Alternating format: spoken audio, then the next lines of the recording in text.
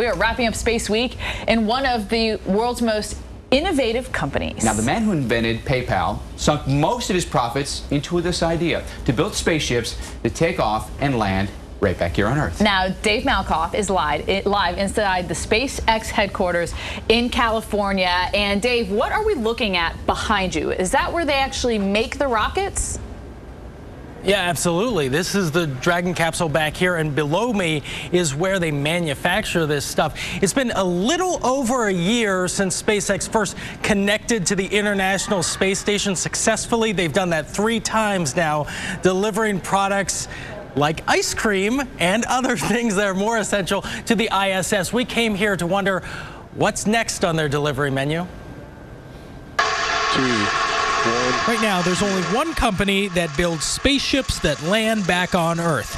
And if you need proof, all you got to do is walk the SpaceX factory floor. That Dragon flew in December of 2010. That's why it has the re-entry marks on it. That's correct. 2.5 times around the Earth and then back into the Pacific Ocean. SpaceX calls its capsule the Dragon. It's already sent cargo to the International Space Station, and as you can see, the Dragon's got room for chairs. The company wants to send astronauts in just about 2 years. It's not clear right now whether we'll have some SpaceX test astronauts to start or whether we'll always have astronauts from NASA. When Shotwell is in charge of day-to-day operations for SpaceX. So this right here is your server. That's correct. But I noticed it says Cyberdyne Systems. We have a great sense of humor here amongst our employee population. So you're hoping that this does not go live? The company's main goal is to avoid a nightmare future like we've seen in movies like The Terminator. Billionaire founder Elon Musk started the company to get humans to other planets so the species can survive. And wouldn't it be awful had we not been prepared and that the human race dies? Preparation for life on Mars takes innovation. You see, we're not showing you this video in reverse speed. You can see that we can land extremely precisely on a pad, basically like a helipad. This is how the new SpaceX Grasshopper actually lands.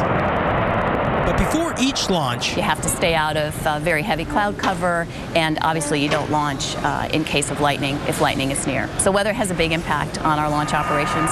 The spaceships are also completely built here. When you look at cost of outsourcing, there's many costs. It's not just the cost of that component, but it's the cost of any transfer of information. It's the cost of transportation. And of course, there's the bonus of keeping the rocket scientists here in America. Wow, you've got a lot of people working here, and a lot of passionate people too, I would guess. Falcon 9 has cleared the tower. It takes over 3,000 SpaceXers, as they call themselves, to turn raw materials into a heart-pounding launch. I have the best employees on the planet. Well, and off the planet, soon I would guess. Possibly soon to be off the planet. That's correct.